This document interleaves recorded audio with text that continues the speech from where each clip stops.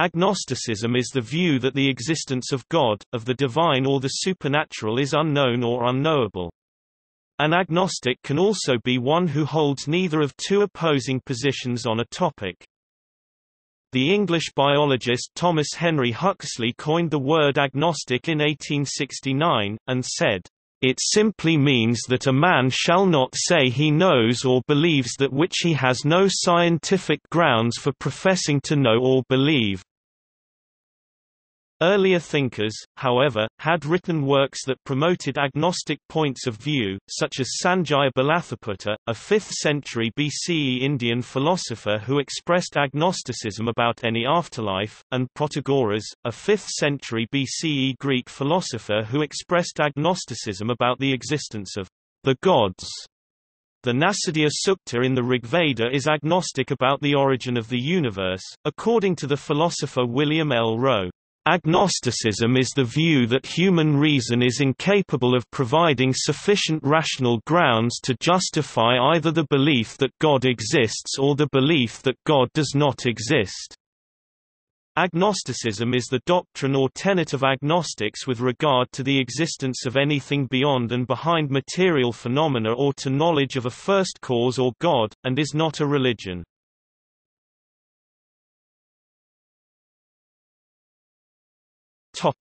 Defining agnosticism.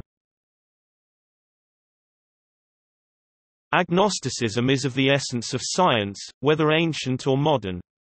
It simply means that a man shall not say he knows or believes that which he has no scientific grounds for professing to know or believe. Consequently, agnosticism puts aside not only the greater part of popular theology, but also the greater part of anti-theology. On the whole, the bosh of heterodoxy is more offensive to me than that of orthodoxy, because heterodoxy professes to be guided by reason and science, and orthodoxy does not. That which agnostics deny and repudiate, as immoral, is the contrary doctrine, that there are propositions which men ought to believe, without logically satisfactory evidence, and that reprobation ought to attach to the profession of disbelief in such inadequately supported propositions. Agnosticism, in fact, is not a creed, but a method, the essence of which lies in the rigorous application of a single principle. Positively, the principle may be expressed, in matters of the intellect, follow your reason as far as it will take you, without regard to any other consideration. And negatively, in matters of the intellect, do not pretend that conclusions are certain which are not demonstrated or demonstrable. Being a scientist, above all else, Huxley presented agnosticism as a form of demarcation. A hypothesis with no supporting, objective, testable evidence is not an objective, scientific claim. As such, there would be no way to test said hypotheses, leaving the results inconclusive. His agnosticism was not compatible with forming a belief as to the truth, or falsehood, of the claim at hand. Karl Popper would also describe himself as an agnostic. According to philosopher William L. Rowe, in this strict sense, agnosticism is the view that human reason is incapable of providing sufficient rational grounds to justify either the belief that God exists or the belief that God does not exist. George H. Smith, while admitting that the narrow definition of atheist was the common usage definition of that word, and admitting that the broad definition of agnostic was the common usage definition of that word, promoted broadening the definition of atheist and narrowing the definition of agnostic. Smith rejects agnosticism as a third alternative to theism and atheism and promotes terms such as agnostic atheism, the view of those who do not believe in the existence of any deity, but do not claim to know if a deity does or does not exist, and agnostic theism, the view of those who do not claim to know of the existence of any deity, but still believe in such an existence.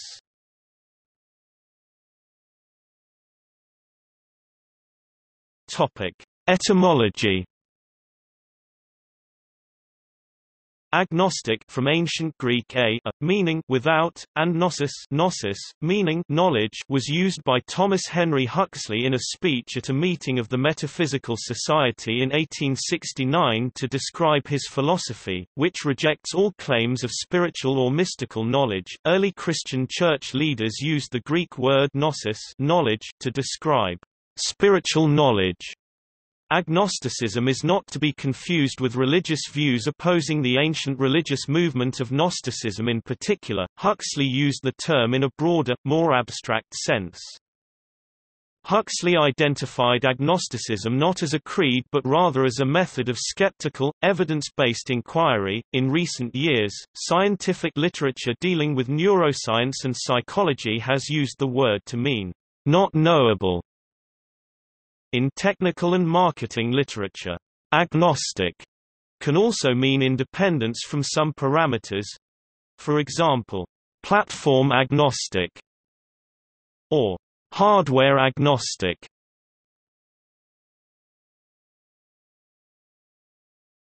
Topic: Qualifying agnosticism.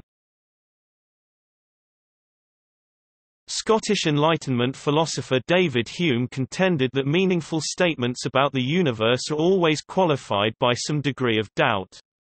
He asserted that the fallibility of human beings means that they cannot obtain absolute certainty except in trivial cases where a statement is true by definition, e.g. tautologies such as, "all bachelors are unmarried," or "all triangles have 3 corners."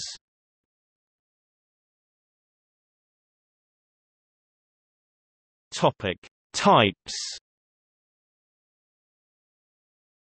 Strong agnosticism, also called hard, closed, strict, or permanent agnosticism. The view that the question of the existence or non-existence of a deity or deities, and the nature of ultimate reality is unknowable by reason of our natural inability to verify any experience with anything but another subjective experience. A strong agnostic would say, "I cannot know whether a deity exists or not, and neither can you." Weak agnosticism, also called soft, open, empirical, or temporal agnosticism. The view that the existence or non-existence of any deities is currently unknown but is not necessarily unknowable, therefore, one will withhold judgment until evidence, if any, becomes available. A weak agnostic would say, "I don't know whether any deities exist or not, but maybe one day, if there is evidence, we can find something out." Apathetic agnosticism. The view that no amount of debate can prove or disprove the existence of one or more deities, and if one or more deities exist, they do not appear to be concerned about the fate of humans. Therefore, their existence has little to no impact on personal human affairs and should be of little interest.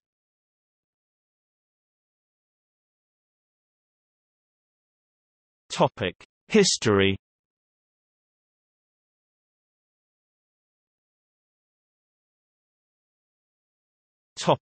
Hindu philosophy.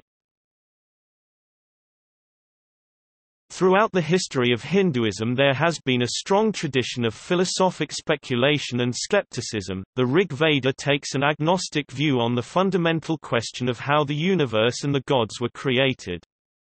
Nasadiya Sukta, Creation Hymn, in the 10th chapter of the Rig Veda says,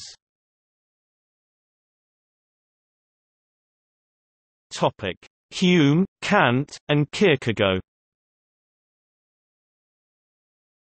Aristotle, Anselm, Aquinas, and Descartes presented arguments attempting to rationally prove the existence of God.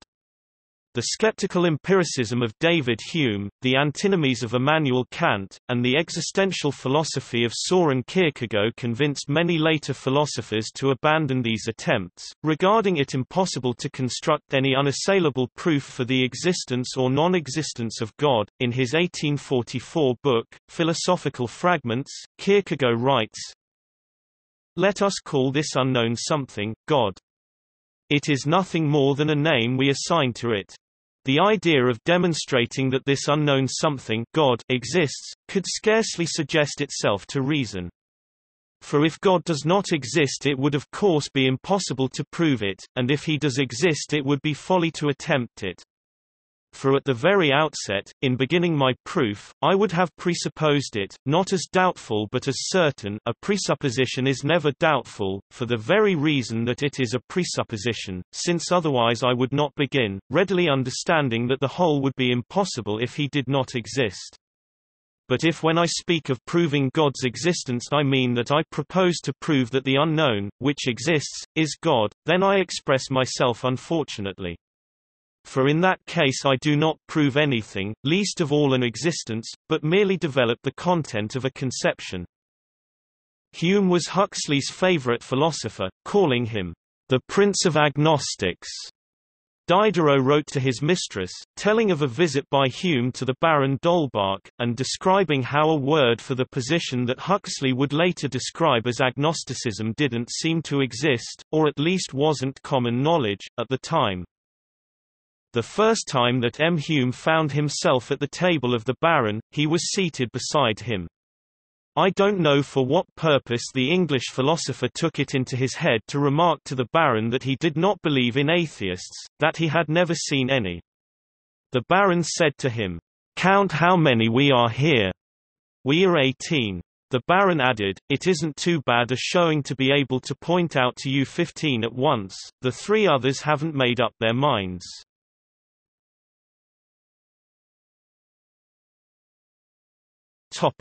Great Britain.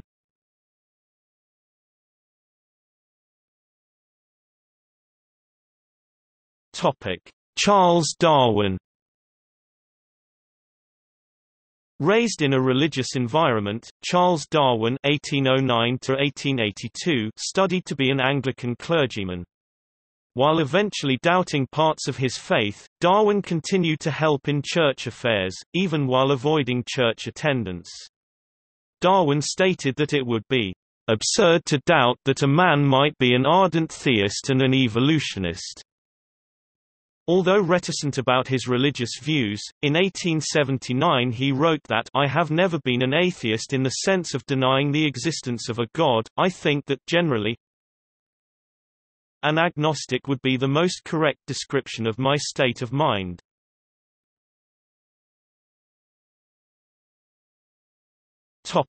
Thomas Henry Huxley. Agnostic views are as old as philosophical skepticism, but the terms agnostic and agnosticism were created by Huxley (1825–1895) to sum up his thoughts on contemporary developments of metaphysics about the unconditioned William Hamilton and the unknowable Herbert Spencer. Though Huxley began to use the term agnostic in 1869, his opinions had taken shape some time before that date. In a letter of September 23, 1860, to Charles Kingsley, Huxley discussed his views extensively. I neither affirm nor deny the immortality of man. I see no reason for believing it, but, on the other hand, I have no means of disproving it. I have no a priori objections to the doctrine. No man who has to deal daily and hourly with nature can trouble himself about a priori difficulties. Give me such evidence as would justify me in believing in anything else, and I will believe that. Why should I not? It is not half so wonderful as the conservation of force or the indestructibility of matter. It is no use to talk to me of analogies and probabilities. I know what I mean when I say I believe in the law of the inverse squares, and I will not rest my life and my hopes upon weaker convictions. That my personality is the surest thing I know may be true. But the attempt to conceive what it is leads me into mere verbal subtleties. I have champed up all that chaff about the ego and the non-ego, noumena and phenomena, and all the rest of it, too often not to know that in attempting even to think of these questions, the human intellect flounders at once out of its depth.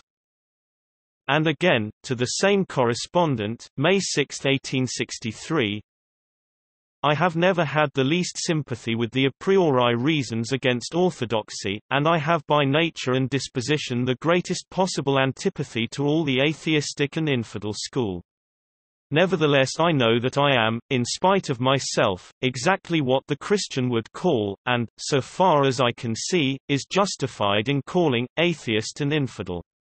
I cannot see one shadow or tittle of evidence that the great unknown underlying the phenomenon of the universe stands to us in the relation of a Father who loves us and cares for us as Christianity asserts.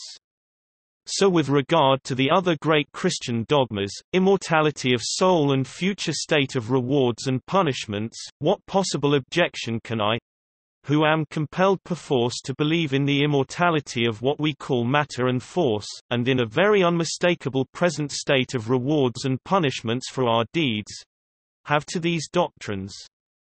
Give me a scintilla of evidence, and I am ready to jump at them.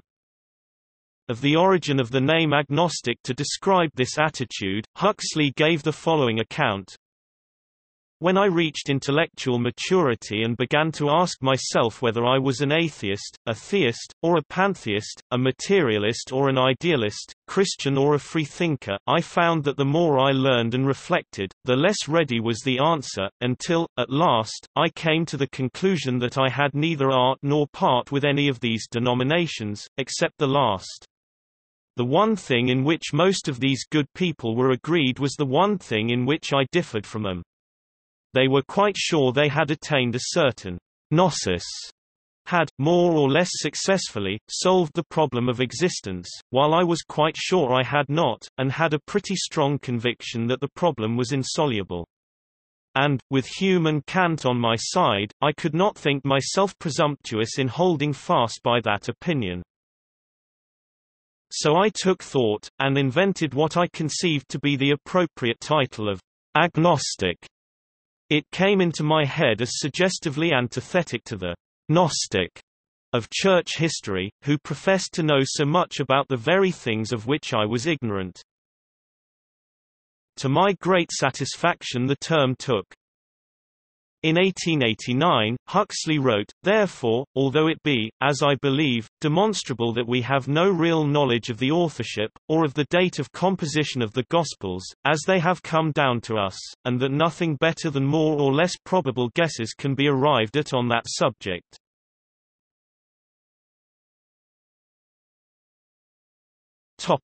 William Stewart Ross. William Stewart Ross (1844–1906) wrote under the name of Saladin. He was associated with Victorian freethinkers and the organisation the British Secular Union. He edited the Secular Review from 1882, it was renamed Agnostic Journal and Eclectic Review and closed in 1907.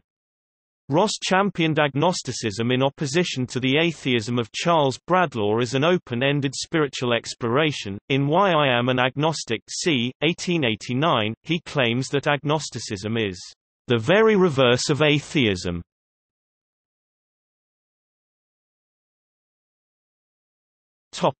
Bertrand Russell. Bertrand Russell (1872–1970) declared Why I Am Not a Christian in 1927, a classic statement of agnosticism. He calls upon his readers to stand on their own 2 feet and look fair and square at the world with a fearless attitude and a free intelligence. In 1939, Russell gave a lecture on the existence and nature of God, in which he characterized himself as an atheist. He said, "The existence and nature of God is a subject of which I can discuss only half. If one arrives at a negative conclusion concerning the first part of the question, the second part of the question does not arise, and my position, as you may have gathered, is a negative one on this matter." However, later in the same lecture, discussing modern non-anthropomorphic concepts of God, Russell states, "That sort of God is, I think, not one that can actually be disproved, as I think the omnipotent and benevolent Creator can. In Russell's 1947 pamphlet, Am I an Atheist or an Agnostic?, subtitled A Plea for Tolerance in the Face of New Dogmas, he ruminates on the problem of what to call himself. As a philosopher, if I was speaking to a purely philosophic audience, I should say that I ought to describe myself as an agnostic, because I do not think that there is a conclusive argument by which one can prove that there is not a God. On the other hand, if I am to convey the right impression to the ordinary man in the street, I think I ought to say that I am an atheist, because when I say that I cannot prove that there is not a God, I ought to add equally that I cannot prove that there are not the Homeric gods. In his 1953 essay, What is an Agnostic?, Russell states, An agnostic thinks it impossible to know the truth in matters such as God and the future life with which Christianity and other religions are concerned. Or, if not impossible, at least impossible at the present time. Are agnostics atheists? No. An atheist, like a Christian, holds that we can know whether or not there is a God. The Christian holds that we can know there is a God, the atheist, that we can know there is not. The agnostic suspends judgment, saying that there are not sufficient grounds either for affirmation or for denial. Later in the essay, Russell adds, I think that if I heard a voice from the sky predicting all that was going to happen to me during the next 24 hours, including events that would have seemed highly improbable, and if all these events then produced to happen, I might perhaps be convinced at least of the existence of some superhuman intelligence.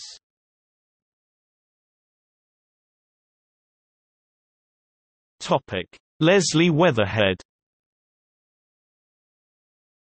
In 1965, Christian theologian Leslie Weatherhead (1893–1976) published The Christian Agnostic, in which he argues, Many professing agnostics are nearer belief in the true God than are many conventional church-goers who believe in a body that does not exist whom they must call God.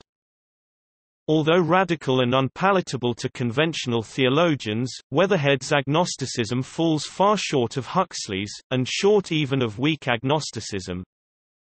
Of course, the human soul will always have the power to reject God, for choice is essential to its nature, but I cannot believe that anyone will finally do this.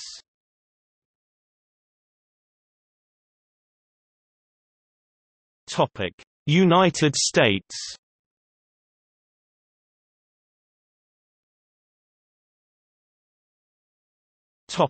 Robert G. Ingersoll. Robert G. Ingersoll (1833–1899), an Illinois lawyer and politician who evolved into a well-known and sought-after orator in 19th-century America, has been referred to as the Great Agnostic. In an 1896 lecture titled Why I Am an Agnostic, Ingersoll related why he was an agnostic. Is there a supernatural power? An arbitrary mind? An enthroned God? A supreme will that sways the tides and currents of the world? To which all causes bow? I do not deny. I do not know. But I do not believe. I believe that the natural is supreme. That from the infinite chain no link can be lost or broken. That there is no supernatural power that can answer prayer. No power that worship can persuade or change. No power that cares for man. I believe that with infinite arms nature embraces the all. That there is no interference. No chance. That behind every event are the necessary and countless causes, and that beyond every event will be and must be the necessary and countless effects. Is there a God? I do not know. Is man immortal? I do not know. One thing I do know, and that is, that neither hope, nor fear, belief, nor denial, can change the fact. It is as it is, and it will be as it must be. In the conclusion of the speech he simply sums up the agnostic position as, We can be as honest as we are ignorant. If we are, when asked what is beyond the horizon of the known, we must say that we do not know. In 1885 Ingersoll explained his comparative view of agnosticism and atheism as follows. The agnostic is an atheist. The atheist is an agnostic. The agnostic says, "I do not know, but I do not believe there is any God." The atheist says the same.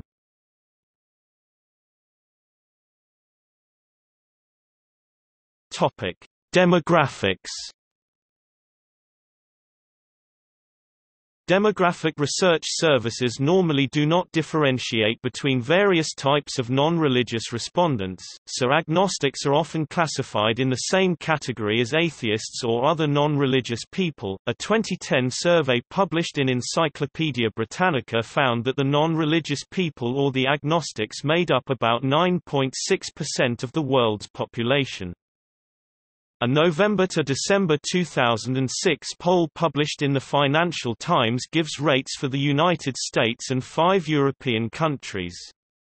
The rates of agnosticism in the United States were at 14%, while the rates of agnosticism in the European countries surveyed were considerably higher: Italy 20%, Spain 30%, Great Britain 35%, Germany 25%, and France 32%. A study conducted by the Pew Research Center found that about 16% of the world's people, the third largest group after Christianity and Islam, have no religious affiliation.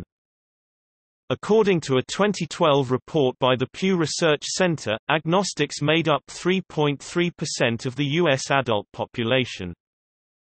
In the U.S. Religious Landscape Survey, conducted by the Pew Research Center, 55% of agnostic respondents expressed a belief in God or a universal spirit, whereas 41% stated that they thought that they felt a tension being non-religious in a society where most people are religious. According to the 2011 Australian Bureau of Statistics, 22% of Australians have no religion, a category that includes agnostics. Between 64% and 65% of Japanese and up to 81% of Vietnamese are atheists, agnostics, or do not believe in a god. An official European Union survey reported that 3% of the EU population is unsure about their belief in a god or spirit.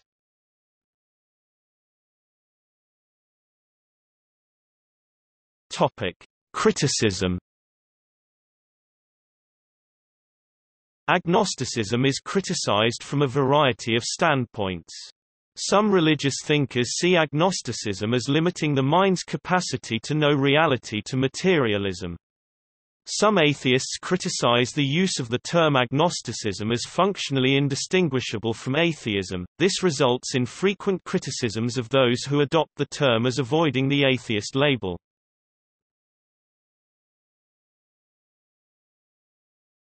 Topic: Theistic. Theistic critics claim that agnosticism is impossible in practice, since a person can live only either as if God did not exist, etsi deus non datur, or as if God did exist, etsi deus datur. Religious scholars such as Lawrence B. Brown criticize the misuse of the word agnosticism, claiming that it has become one of the most misapplied terms in metaphysics. Brown raises the question, you claim that nothing can be known with certainty. How, then, can you be so sure?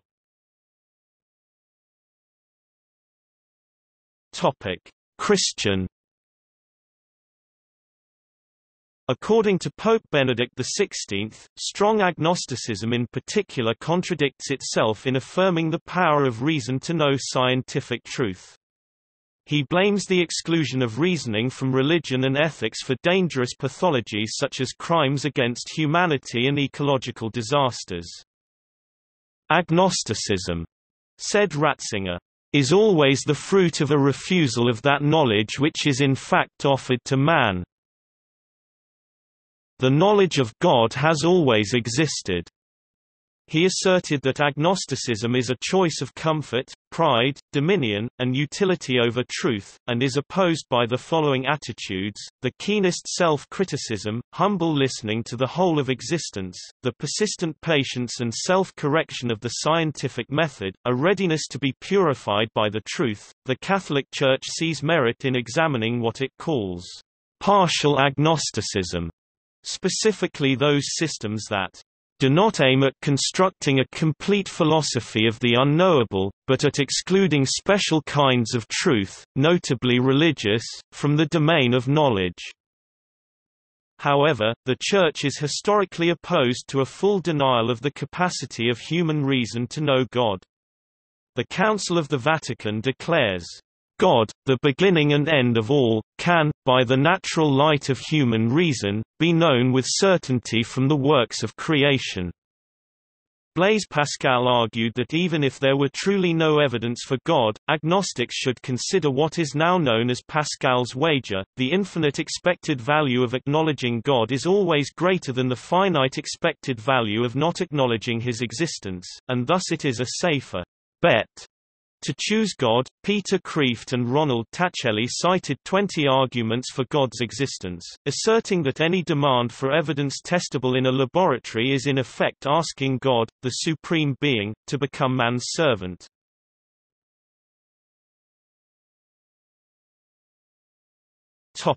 Atheistic.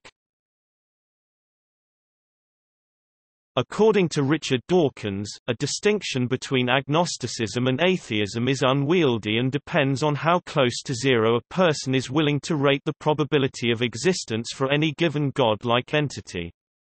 About himself, Dawkins continues, "I am agnostic only to the extent that I am agnostic about fairies at the bottom of the garden."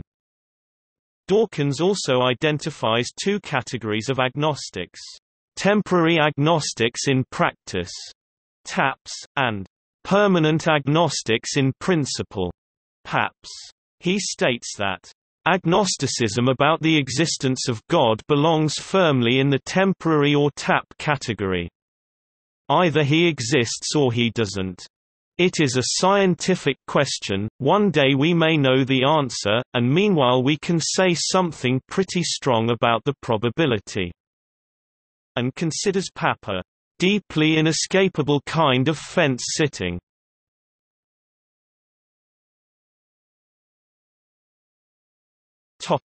Related concepts.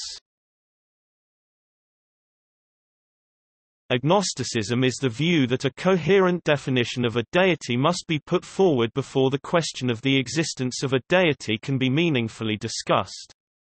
If the chosen definition is not coherent, the agnostic holds the non-cognitivist view that the existence of a deity is meaningless or empirically untestable. A.J. Ayer, Theodore Drange, and other philosophers see both atheism and agnosticism as incompatible with agnosticism on the grounds that atheism and agnosticism accept a deity exists as a meaningful proposition that can be argued for or against. See also